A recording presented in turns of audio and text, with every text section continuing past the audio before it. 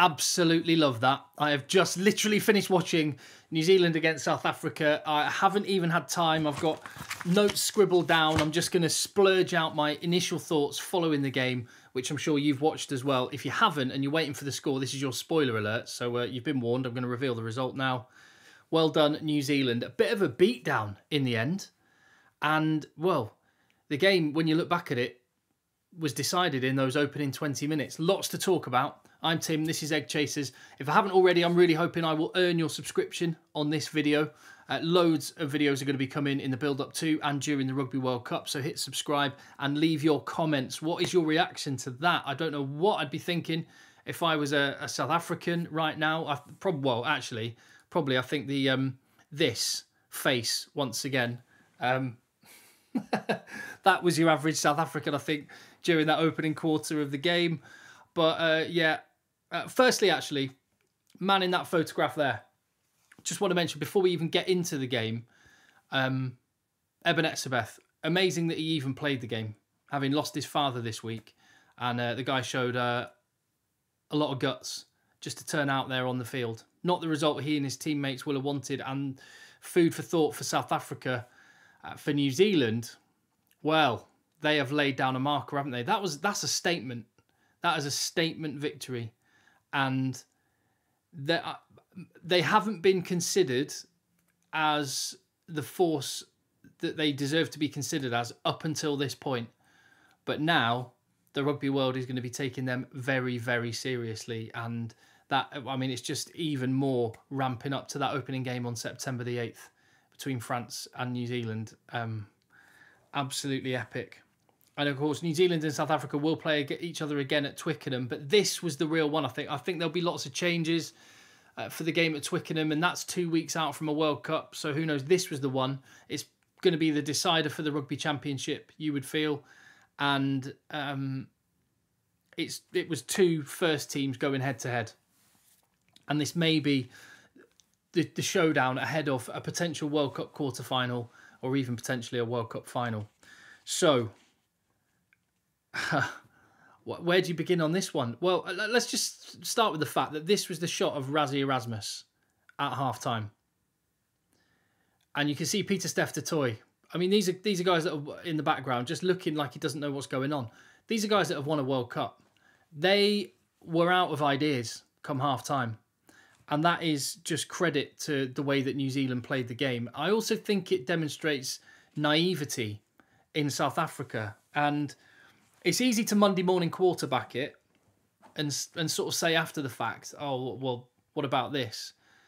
But there were people, myself included, looking at South Africa. Well, I think the first thing I said on the preview video when the teams were announced, go back and look at the video. The first thing I said is, who's going to kick for South Africa? They had Willemse, Willie Leroux, Colby, Faf de Klerk, but no out-and-out 10. And I think it's easy to say after the fact, but when you come up against real good teams in Rugby World Cups and you face the top teams in the world like South Africa did today, I just don't think you can go into a game without someone in your team that can tactically manage things. Damian Willemse is a fantastic rugby player, make no mistake, but there was a giant Andre Pollard-shaped hole in that South African performance today and that team. There was nobody that, when things weren't going their way, was able to go, I've got this, I'm going to get us in the right parts of the field, I'm going to make the right decisions, I'm going to get some territory, I'm going to tactically manage this situation. And the flip side, after DMAC had such a good game for New Zealand last week, Richie Mo'unga was under pressure, and boy did he answer the questions. That was a statement performance from Richie Mo'unga, who was outstanding. And again, he was part of a team that were excellent, but he just made good decisions. He's kicking off the tee. Was it 5 out of 6 in the end? Some of them from the touchline. And New Zealand will not have games that go that much their way when it gets to knockout stages of World Cups. And these games are going to be tight, which just emphasises even more why you need people who have got real variation in their game. And New Zealand today had variation. Beauden Barrett and Geordie Barrett and Richie Mo'unga between them were able to territorially kick and just make good decisions. And there was just a variety in New Zealand's game. That's what really impressed me. The short passes down the blind side, the drawing, and then to draw South Africa in, and then letting it go wide.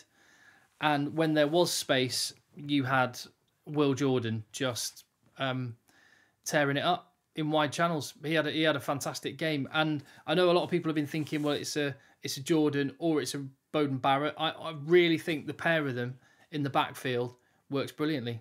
And I've said before on videos what I think about Beauden Barrett. I think he's unfairly and unduly criticised. And I mean, he can drop a little crossfield kick on a sixpence, as he did.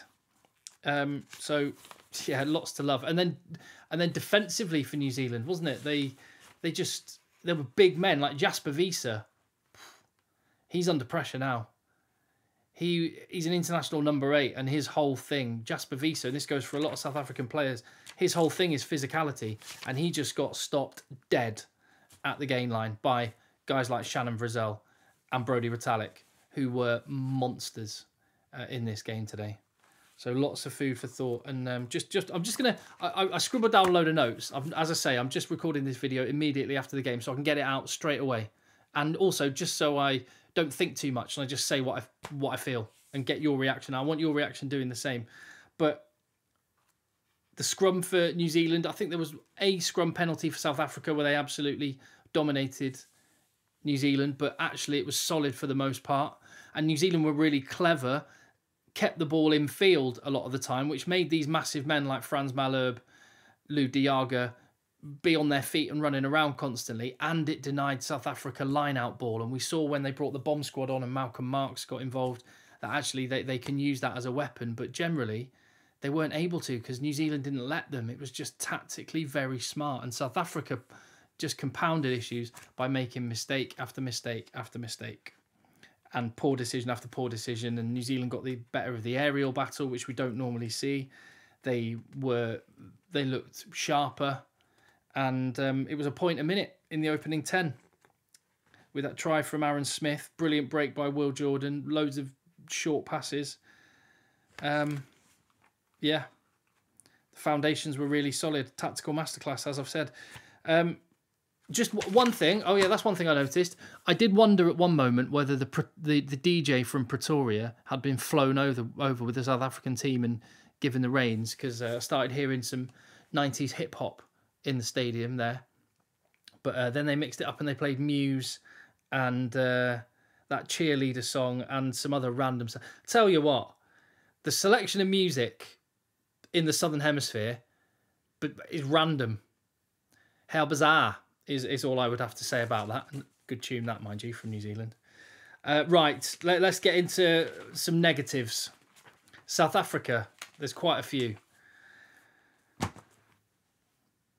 Again, it's easy to say after the fact, but I did say this earlier in the week. And I just want to point out that there was some quite negative comments when I said I'm not convinced at the minute by Deolande and Lukhanyo Am. They were amazing in the last World Cup. They are both brilliant players, but they're not playing at their best right now. And I think possibly Esterhuizen and Kriel might be the way to go in the centre for South Africa, particularly Andre Esterhuizen, who I thought was immense last weekend. I didn't think Damian Deolande had a good game at all. The one thing he does do is get you over the gain line, and he didn't really do that. Again, he just got stopped dead. And when you think the 10, 12, 13 for South Africa, not convinced by at the moment. Libbok was good last week. Willemse is a brilliant player, but they just need someone to kick when it needs to be kicked, to send someone in and be physical when it needs it. And I'm just, in tight games like this, I think Andre Pollard is the way they have to go. And I think Andre Esterhuizen is knocking on the door for a starting spot. So yeah, I'll just put that one out there. Just another thing, the commentator, I can't remember his name, Nisbet, is it? Did he think every single South African back was Makazole Mapimpi? At one point, I'm sure he said Mapimpi, passes to Mapimpi. Mate, come on. Do your job. And I mean, my pronunciations are not great, but I do love it when you get New Zealanders pronouncing South African names wrongly and vice versa. But like I say, I can't talk on that one. Oh, right, yeah. That's one point. So I mentioned Rassie Erasmus not looking happy at half-time. There's one reason I think a lot of South Africans probably aren't feeling very happy at half-time. If only... Oh, let me go the other way. If only there was clear evidence of a ball being grounded for that first disallowed Cheslin Colby try. Now, it would not have changed the result. But all you want out of officiating decisions is consistency, isn't it? I don't mind if that's not a try, fine. But then don't give those tries, you know, when a winger's reaching for a ball and they just have their little finger in contact with the ball when it touches and they ground it and they give a try. Just be consistent. The referee said, what did he say? He said he did not press down on the ball. Well, that's not in the laws. As we know, the number of times those wingers go to score tries and they just have like one fingertip in contact, and they say, well, you don't actually need downward pressure. You just need to have contact with the ball when it grounds. As far as I'm concerned, that's a try for Cheslin Colby. Or at least, if it's not a try, then let's have consistency across the board, and those little fingertip ones aren't tries either. Just have it all one way or the other.